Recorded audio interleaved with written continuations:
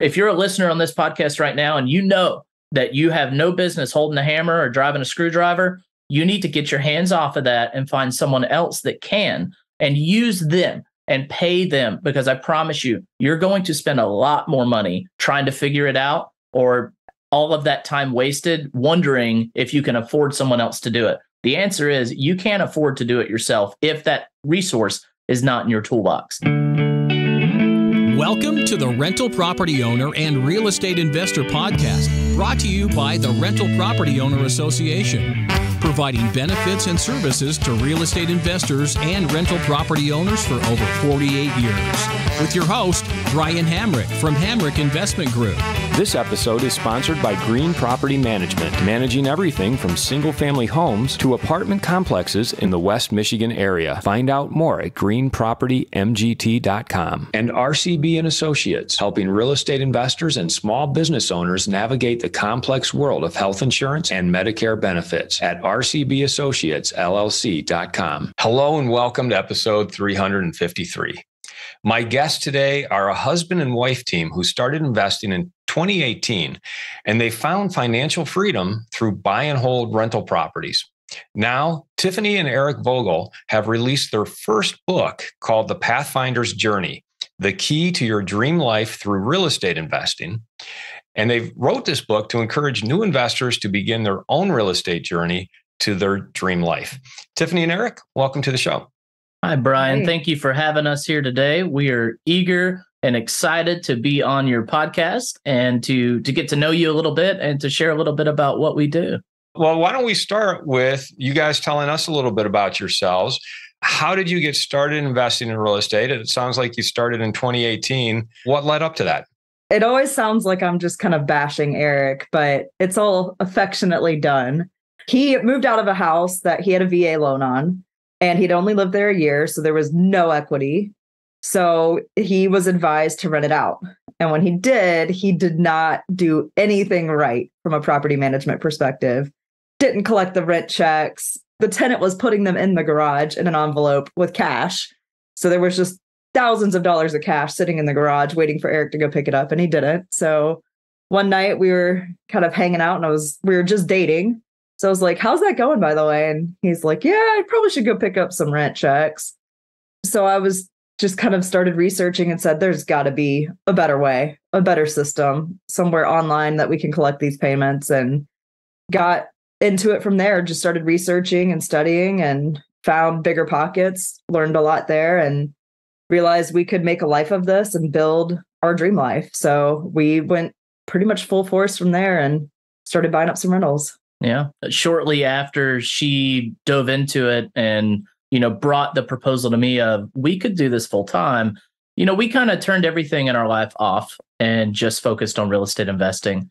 We read books. I listened to audiobooks. We listened to thousands of hours of podcasts and attended countless hours of webinars and online seminars, and just really dove in, started attending a local meetup.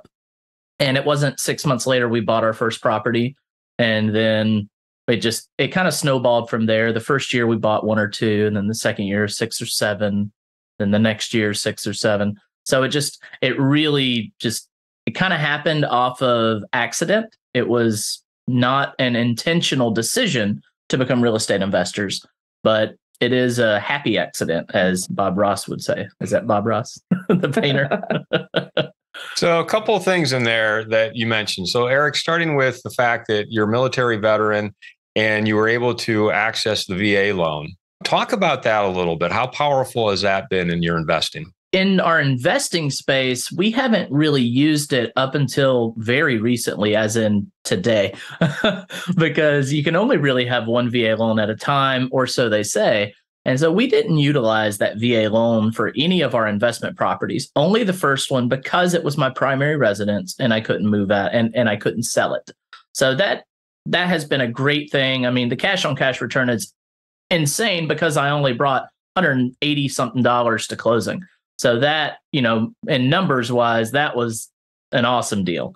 Moving forward, we have actually just closed on a BRRRR, buy, rehab, rent, refinance, repeat, to ourselves. And by taking it down with private money and doing a big rehab on it, we are now going to be selling it from our business to ourselves in a VA package with all of the built-in equity on it. So we're actually moving in a couple days into that house. So, but it's one of those tools that we do have a unique access to, that we're able to move into this dream house of ours with no money down and be in a situation where we're experiencing a home, that's $750,000 home for far less because of that VA. You're closing on a home with a VA loan here very, very soon, or you're about to. And that's going to be a BRRRR that you're going to live in while you rehab it. So we took it down with hard money, with private money, about 3.5 weeks ago, and we've already bought it in our business. And the rehab has been going. And this Friday, in a couple of days, we're going to be moving into it. So we're going to rent it from our company until the VA is closed. So we will rent it from our company and then buy it from our company using that VA program. Tiffany, I want to go back to kind of all the thousands of hours you both spent early on researching, going to conferences, and probably paying for training. If you could talk to our listeners who are going through that same process now, what are some of the takeaways you have from that experience? Where did you find the most value, and where did you not find any value during that process? We started with the free content, or very cheap, just podcasts and books, and realized very quickly that we were wasting money by not going to seminars and spending that extra money. A couple $1,000s can get you a network of like-minded investors that can help you along, and just a great education that will probably save you tens of thousands of dollars in the future. We got connected with a group out of Florida. They all are students of Jack Miller. So we follow Bill Cook, Dykes Bodiford, David Tilney. Those have been our core teachers. And we just kind of stay within that circuit and learn from them. Still, like last month, we just came back from a trip learning on creative deal structuring, just with the changes in the market. We want to make sure our toolbox is ready to go. But I wish we had invested in education more early on, but we had a scarcity mindset of, well, we need that money to put into our homes. And I think we would have saved a lot of money and a lot of time if we had put more into education early on. Where did you possibly lose money because you didn't have that education early on? I think it would be deals that we did not pursue. We left a lot of money on the table on deals that we couldn't figure out. And we couldn't figure them out because we didn't have the education, or we didn't know the right people. So by going to those seminars and courses, we would have had the education and met the right people to either do it ourselves or bring them in and do it with them. People who get into real estate quite often get into it because they're seeking financial freedom. And if my understanding is that you both have sort of achieved that financial freedom through the real estate you've been doing since 2018. And I'm wondering if you can kind of take us through the reality of that evolution, like that first property that you bought, not the VA one that you bought as your home, but the first investment property. How were you able to afford it? How were you able to turn it into a cash flowing property? And then how were you able to ladder up to more properties? So you're buying 6 or 7 a year. Kind of step by step. That 6 months of educating, like that hard pressed educating, we were attending a real estate meetup very consistently. We didn't miss a single meeting over those 6 months. So we were building relationships and just exposing ourselves to the networks. During that process, we were looking at homes, and we had one under contract that failed and lost a couple $1,000s, but we didn't give up. We kept going. But people in that group could see that we were moving. And when we found the first intentional property and we had it under contract, we talked about it and we shared that with other people and said, we need money. We have this deal. We need about 80 grand. And we ended up finding a private money lender that trusted us because they may not have trusted us, but they trusted that the contract was good because we got it under contract for so far less than the future value, the ARV. I don't know why I couldn't figure that one out. The ARV, which is the after repair value. So when we found that contract, when we found that deal and got it under contract, money seemed to be easy to find because it was such a great deal. It was a 2-bedroom, 1-bath with a detached garage. We added a bathroom, we added a bedroom, not by adding square footage, but putting up some walls and adding some plumbing. And then the detached garage was an unfinished 2-bedroom, 1-bath. So we just finished that up. And it was a great value for fairly cheap. And when the private money lenders saw how much value there was to add, they had no doubt that they could just lend this money to us. So we used private money to take down the property. We borrowed money from our retirement accounts, which wasn't a lot. I think we ended up borrowing like $40,000 from ourselves to fix up the property.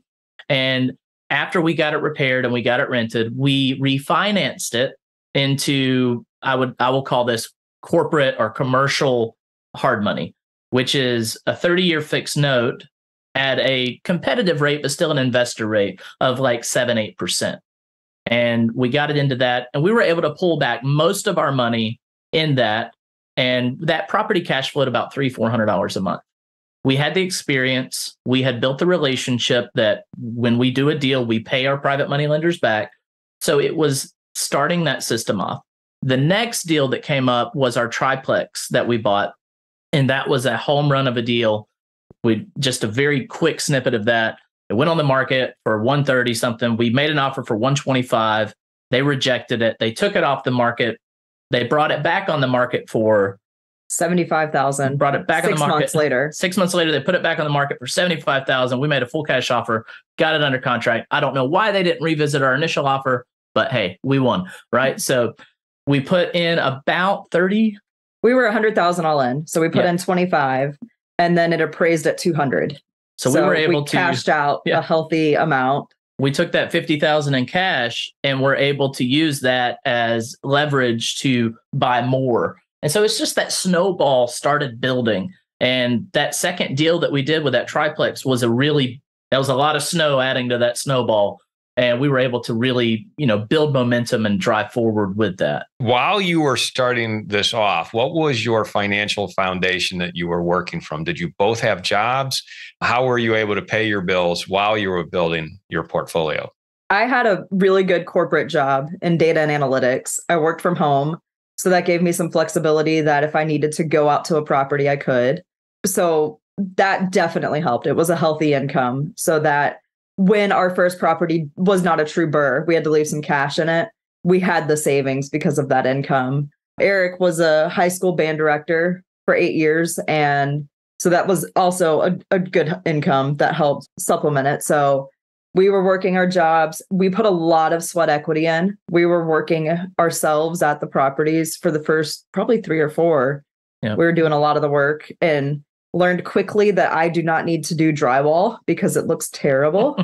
So a lot of lessons learned there, but Eric became pretty good at doing some light plumbing and electrical and all the complicated things that I did not want to learn. And so I guess between a combination of good W-2s and some sweat equity, it really helped propel us. And Tiffany encouraged me to leave my job only in the first 18 months of us doing real estate investing because I was so involved in the business that my time was better spent on those properties. And her income was twice mine. So it was easy for us to live on the little bit of cash flow we had on those first 3 properties and use her income. And we definitely cut our spending. We cut everything down, bare bones. We even lived in a camper for about 7-8 months where we rented our primary house out, lived in a camper, bounced around from house to house to house. She would work out front of the camper, which was parked out back of the rental property.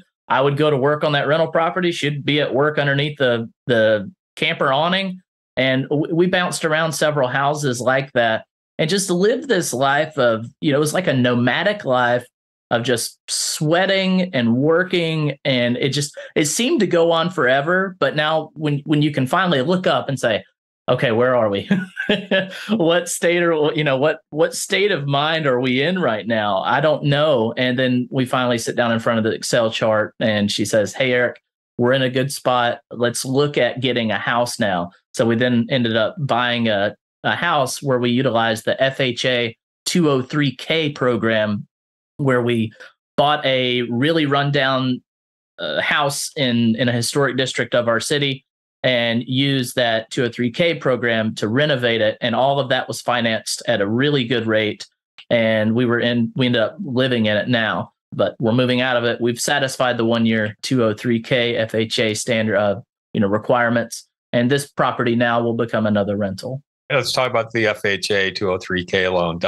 Just give us some insight into what kind of terms you're able to get and what are the requirements to be able to get that type of loan. It was a 30-year fixed. I want to say it was at the time around 3%. It was low and very nice. We had to have a general contractor do the renovation. So that was an adjustment for us because we were used to managing our contractors or subs and doing some stuff ourselves. But we actually, at the end of it, wound up refinancing out of the 203K into a conventional loan because there was enough upside and we wanted to get out of PMI. So we wound up, I believe we're at like 3.25% on the loan. So renting it out now, it does cash flow very well because you can't beat that interest rate. And then we had so much upside from add value because we bought it so distressed and we put a lot into it. We now utilize a HELOC, a very healthy home equity line of credit that helps us fund other deals in our business as well. And to your listeners out there, I would say, if you have equity in your home and you're planning on using a home equity line of credit, we call them HELOCs, you need to be very careful on how you utilize it. Ensure that you are very responsible in how you're using it, because at any time, those HELOCs do have a call and you got to be prepared to, tackle that as it comes. So don't use your HELOCs to go buy toys. Use them to buy assets that produce income.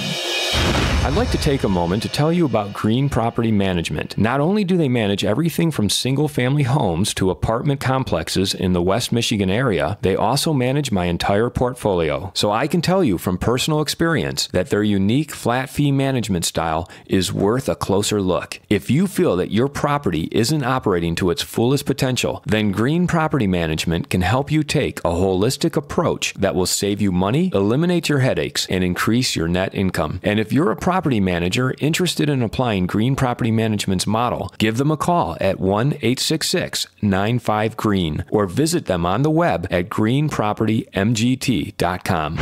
If you're thinking of leaving your W-2 job and becoming a full-time real estate investor, one of the greatest costs you must consider is healthcare for you and your family. When I made this transition myself, I found the whole healthcare insurance process to be confusing and frustrating. That's why I'm glad I met Chad Creasy at RCB and Associates. Chad is a professional health insurance agent who helps real estate investors and small business owners understand and choose their best healthcare options. And best of all, his services are covered by the insurance company and won't cost you a dime. If you live in Michigan and are expecting a change in your healthcare insurance coverage for any reason, or losing employer coverage or transitioning into Medicare, then you owe it to yourself to contact Chad Creasy at rcbassociatesllc.com. One of the pitfalls you see a lot of investors get into when they are rehabbing and improving their own properties is that they're just not very good at it. And then they don't do it. They put it off. They procrastinate and they end up losing money because they just don't know how to see through the actual physical improvement part. How are you able to avoid that pitfall? And are you still doing the rehab on your properties? I see a few things in there. Number one, not being able to see through it to see what the end result might be. That's something that it took me a while and maybe Tiffany a while to develop, of saying, walking into a dumpster of a property and visualizing what it could be.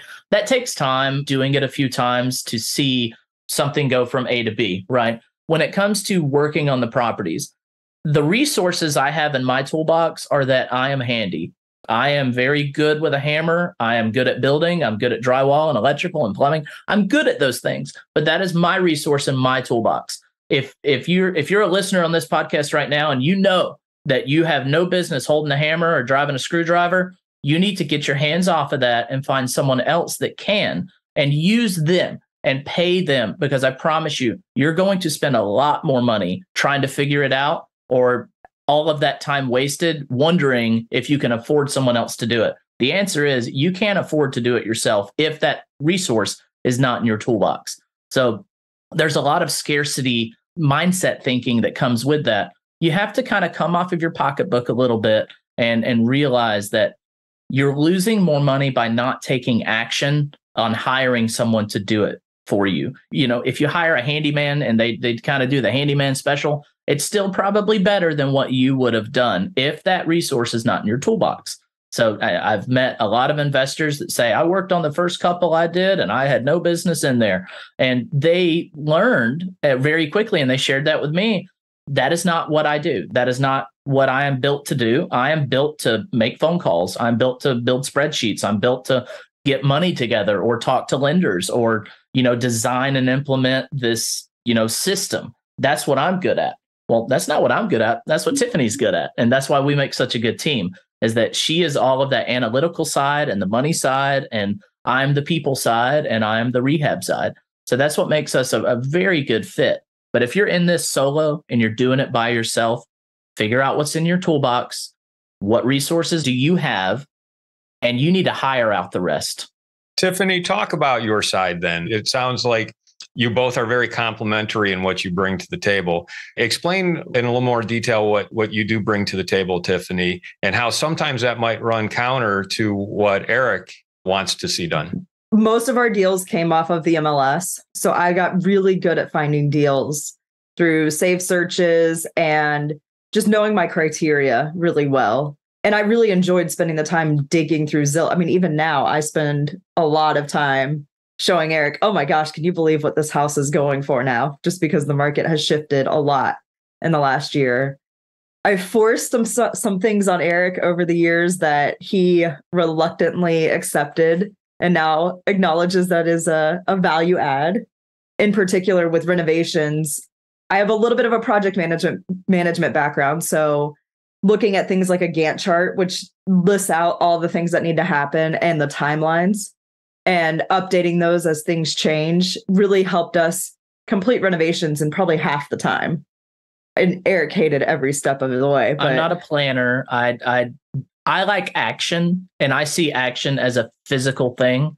And I always hated, sitting down and trying to plan stuff out when I'm thinking, well, I could just go there and just do what we're planning on doing and just do it. And she's like, no, we're going to plan it all out. And it's just going to happen, like dominoes falling. And I'm like, it doesn't make sense. I can't see that happening because my hands aren't moving. And so there was some back and forth on that, just trying to figure it out. Why is it that with the Gantt chart, you were able to actually accomplish things a lot faster? I mean, if you're all about action, why do you need a Gantt chart? Where did you see that difference taking place? Well, it all happened when I realized, well, I can't do this, and this all at the same time. I'm only one person.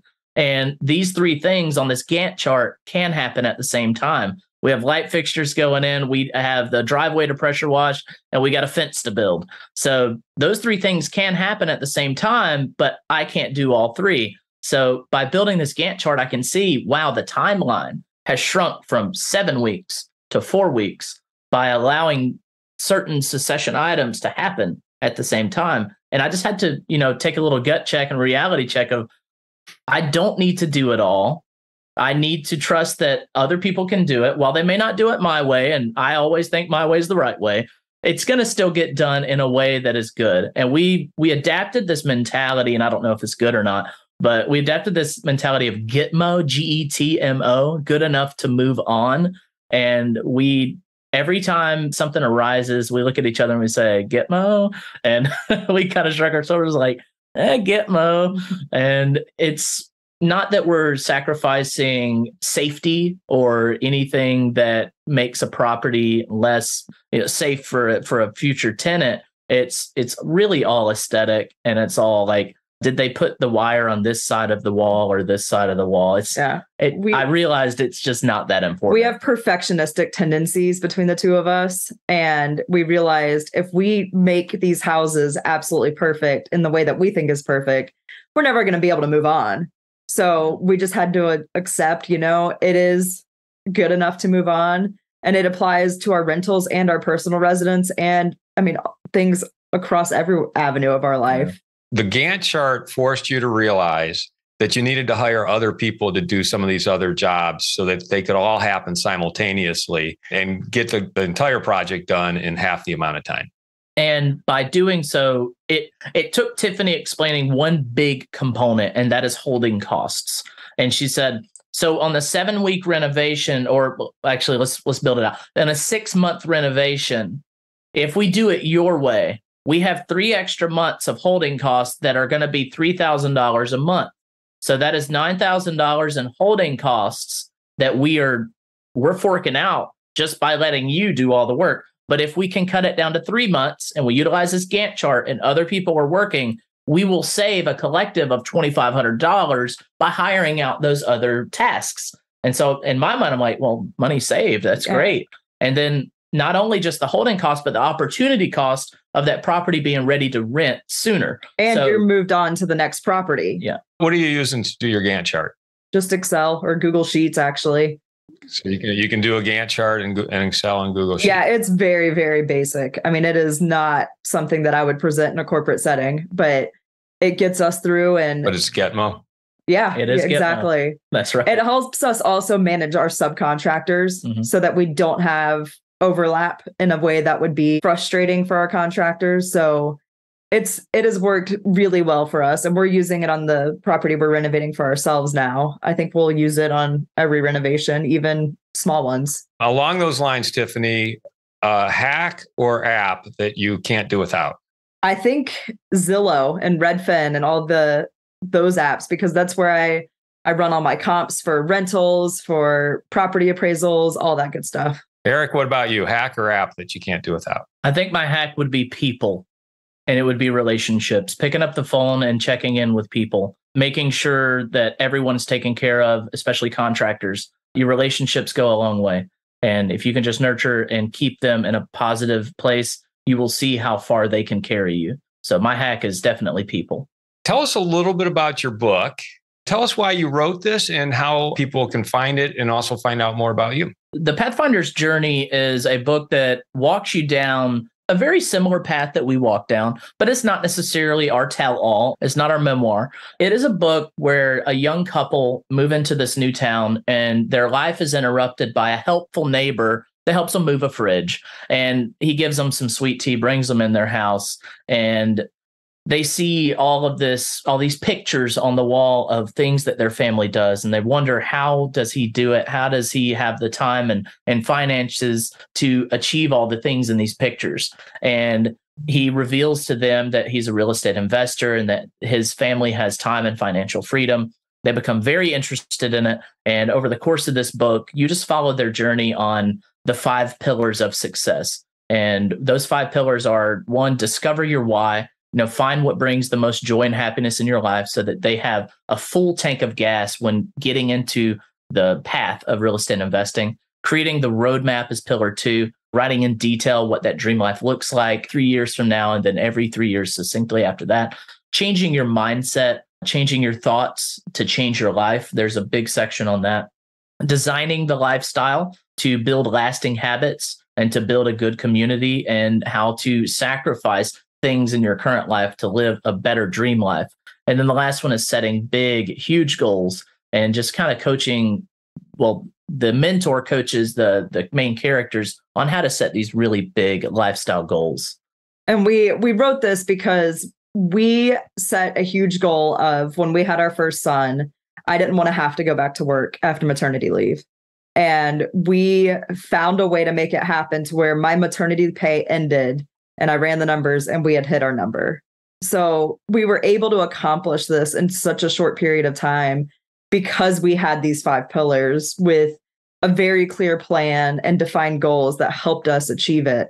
And we're expecting our second child in the next few weeks. So we're looking forward to living our dream life and growing our family and using real estate to make it happen. Yeah. And if anything, a reader out there, it's going to take you 4 or 5 hours to read this book. It's a quick read. It's a very entertaining read. From what I've heard, the comments reflect that. And you can find it on Amazon, pretty much on Amazon. The Pathfinder's Journey. There is a Kindle version. There's a paperback version. And there is a Audible version as well. What's the best way to find out more about you or get a hold of you? We're on all social media platforms. On Purpose Investor is our handle everywhere. So Facebook, Instagram, TikTok. And then if you want to email us or talk to us directly, I'm Eric at onpurposeinvestor.com. And Tiffany at onpurposeinvestor.com. Mm-hmm. Tiffany, Eric, congratulations on your second child. Congratulations on achieving financial independence and also on completing your book and getting it out there into the world. It's been a real pleasure talking with you both. Thank you so much for having this conversation.